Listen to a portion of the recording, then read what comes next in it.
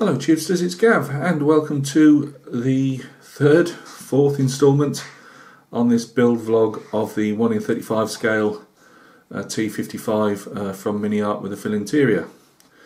As it says by the title, I would probably thought now to put fail on it. It's not gone according to plan, to say the least. I've had some real issues with alignments. The problem you have is you build the obviously tank or especially the interior in sub-assemblies, and while you're building the sub-assemblies everything's going great, you know. You're getting the satisfaction of you cutting your bits of styrene off and sanding them and all the rest of it. And although I was putting some bits and pieces into the tank itself, I had the inkling that I was going to have some real alignment issues. It's not really anything to do with the kit, the company, whatever. It's all down to me being a newbie builder.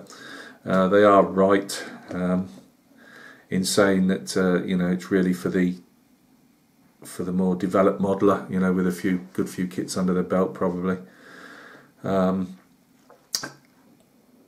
I was building, say, the engine cradle, which I'll point out in a minute when we go down to the bench,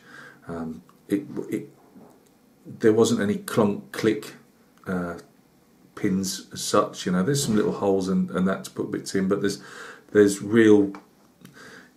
You just knew that I knew as I was building it that I was likely going to have problems when I actually got to fitting them inside the hull of the tank, and that's proved to be the case. I've put one of these side walls of the hull in. And as you know, it's all pre-built with, you know, you put your tank rounds on and all the other bits and pieces, fire extinguishers, viewing ports, everything that, you know, obviously goes on. And I've had some real problems just even getting the side piece on.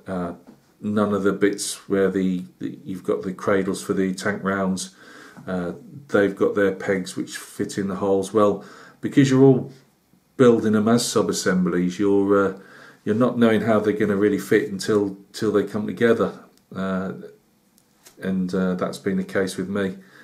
I really do think, when I say it's irretrievable, I don't think I'm going to be able to rescue it at the moment with my skill levels. I just don't, which is a real shame because I've really been enjoying it.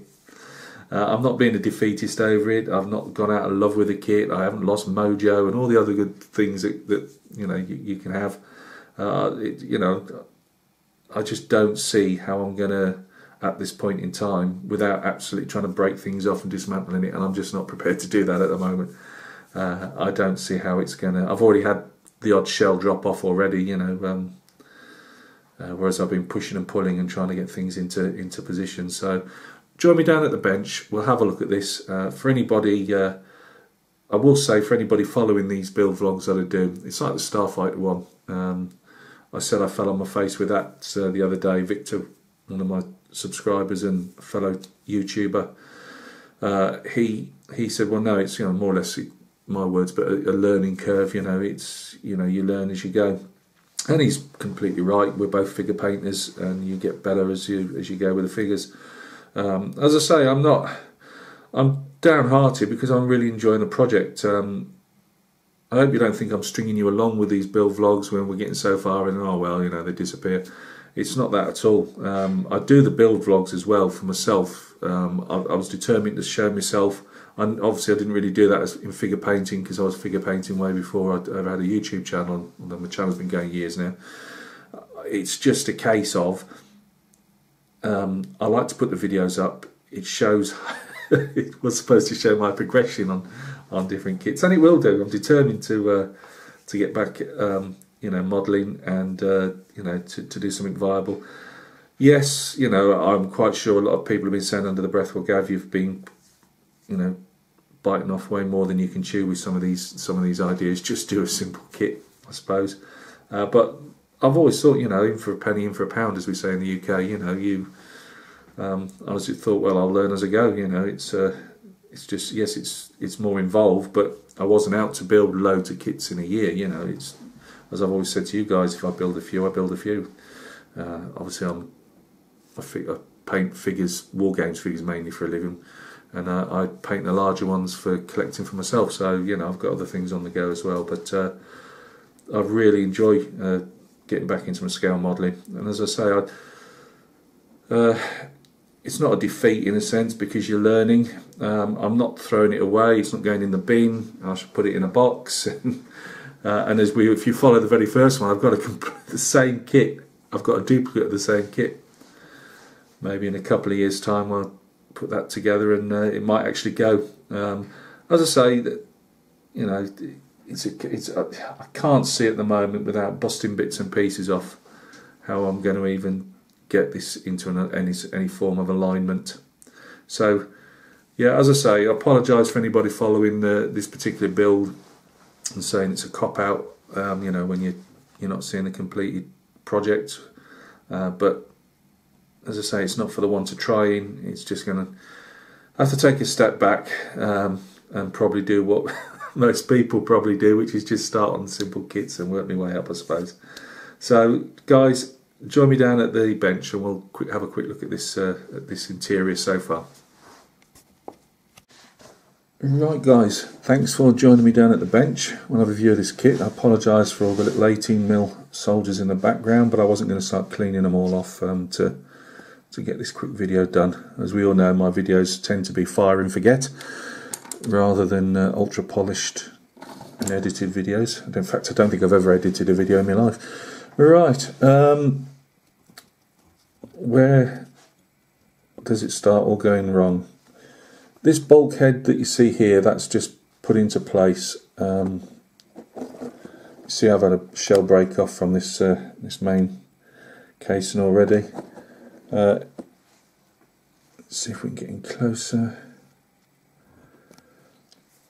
This slides onto the, as you can see here, onto the main base of the hull, and it goes into, if you can just see down there, a peg. Well, there's no way that that's, oh, sorry, a hole for a peg, which is on here. There is no way that that is going to go down. If I take it off, because that isn't glued in.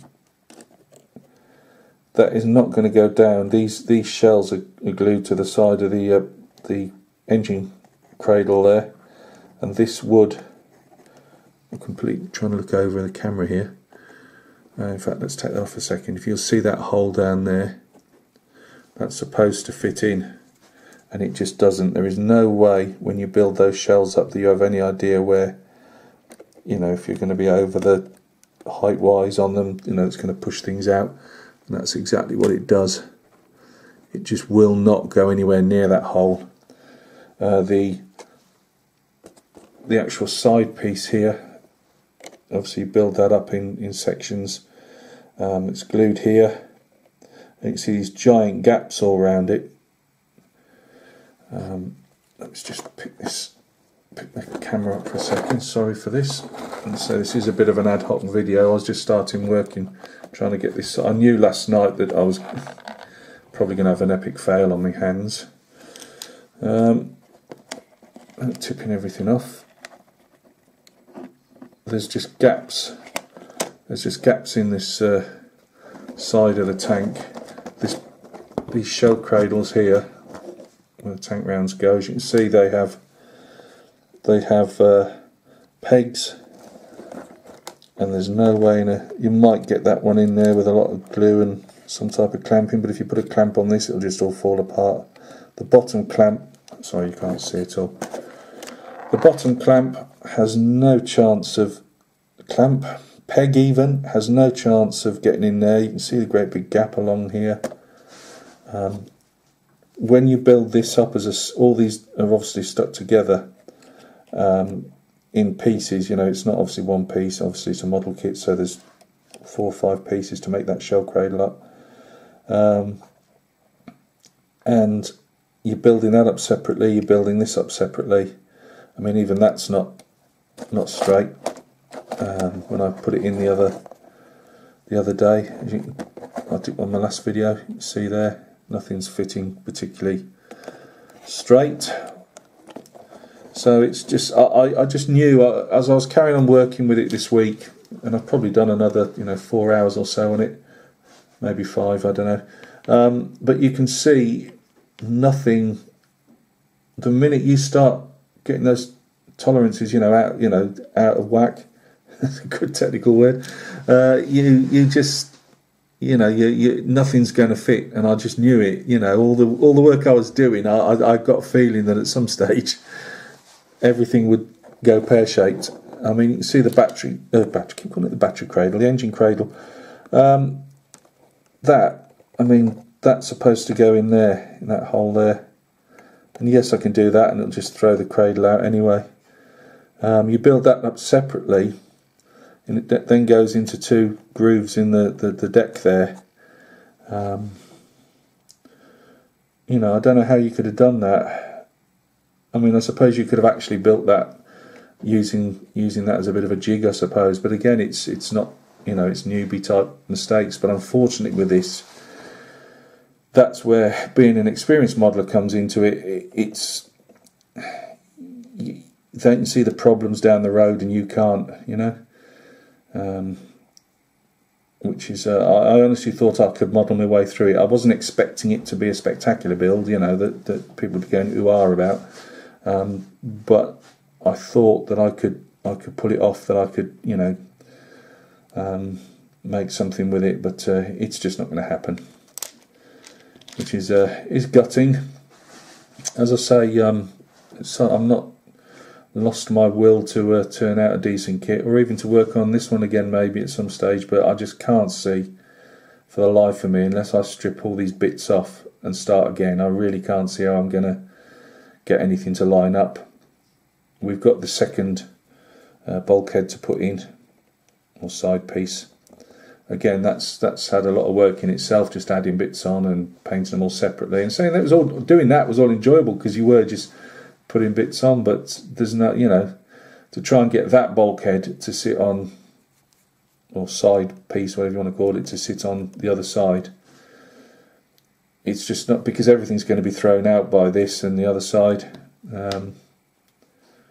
Yeah, and that's obviously without building the gun cradle up and all the gubbins that goes in there. The engine, because this cradle is out. I was more worried about that to begin with, because I thought when I put that in the other night, I thought, yep, I can see this, because it's a big old engine as you've seen, and I was just thinking that's either going to get too high and I won't be able to put the top on, or it's a bit deflating. At least I've been able to see the inside of a T55, which is I suppose something. It's one of those things. It's maybe I have tried to bite off more than I can chew. So it'll be yet another kit in a box that's going to have to be rebuilt at some stage. But I cannot see how I can progress this, in all honesty. And as I say, it's not a loss of mojo or defeatism even, unless I break everything off, and I'm not going to do that, not at the moment. I'm not going to go back to this for a bit. So guys, I'm afraid the build vlog for the T55 ends here.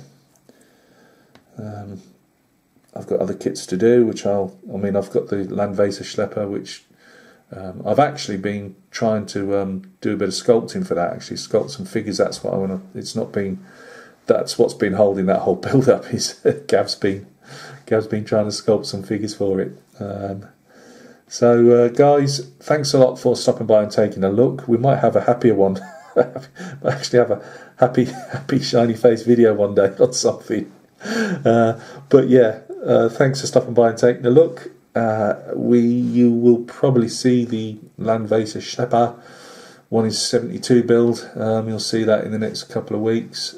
The Musketeer is, I've just been doing the plinth and the base for him, and I've got to stick all the extra bits and pieces on his body, and he's completed. So you should see him next week, sometime in the early part of next week. So guys, take care of yourselves. Enjoy your hobbies. Thanks for stopping by, and we will catch each other very, very soon on another video. Cheers.